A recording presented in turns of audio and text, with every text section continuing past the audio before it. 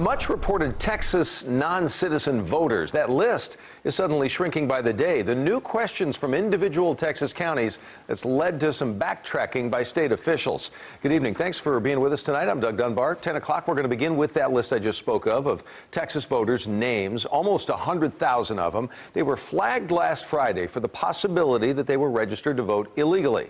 Well, new at 10 o'clock tonight, Marian Martinez spoke to one voter at least who says she's on the list. But guess what? She's a U.S. citizen. Marianne, what's going on? Well, Doug, here in Dallas County, officials are reviewing that list provided to them by the Secretary of State and saying they are finding U.S. citizens on it.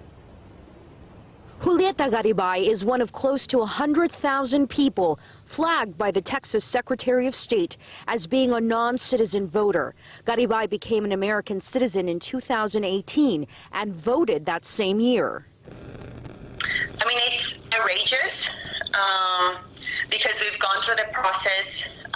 We are exercising our right to vote, and it's really outrageous that they're, without even doing the duly work of actually investigating who are in this list, why are they there, what happened, just going out there and sounding a very false alarm. Like her, many new American citizens who registered to vote at a time they were not citizens or using a non-citizen ID legally voted when they were actually citizens. It's been a long process.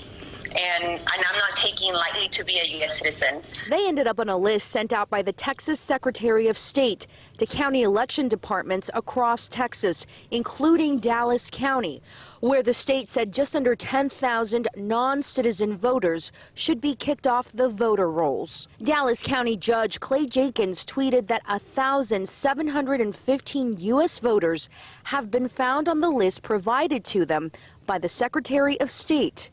Like, if people don't know their rights and they don't know what to do, they might be just kind of like give up in the system. In Tarrant County, some 4,700 voters have been flagged. In Collin County, another 4,600, although some have already been eliminated from the list because they are, in fact, citizens. In Denton County, they have requested that the state send them a new list.